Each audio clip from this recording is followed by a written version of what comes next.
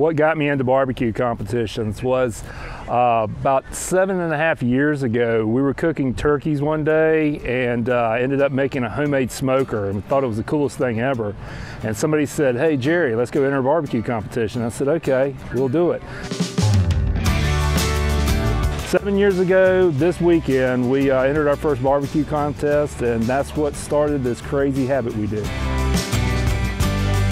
A typical competition for us, on the outside looking in, someone sees it, looks a lot like controlled chaos.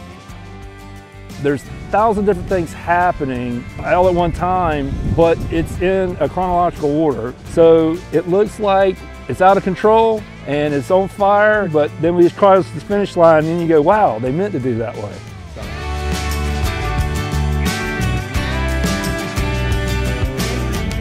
We started out doing local competitions and branched out, and the further we got out, the more we learned, the more we experienced, the more people we got to encounter. We just found out we enjoyed it. So that was 7 years ago, and probably hundreds of thousands of dollars and hundreds of thousands of miles later, we compete from anywhere from California to New York to Florida, of course back to North Carolina. A typical competition for us usually starts on Tuesday, and we start doing our meats and sauces, rubs and injections. Then we end up Friday going to the competition and setting up. We have a cook's meeting that night, usually an early bed time, about 8 o'clock. Wake up that morning about 4 o'clock, put our meats on and start cooking. Get everything ready and prepared for a 12 o'clock turn-in. That's the first turn-in we have. First the 4 meats go in at a 30-minute interval.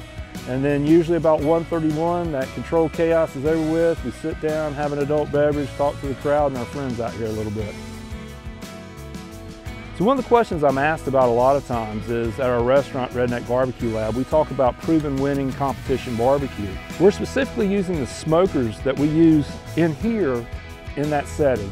We use the rubs, the sauces, we use the same charcoal, we use the same cherry wood.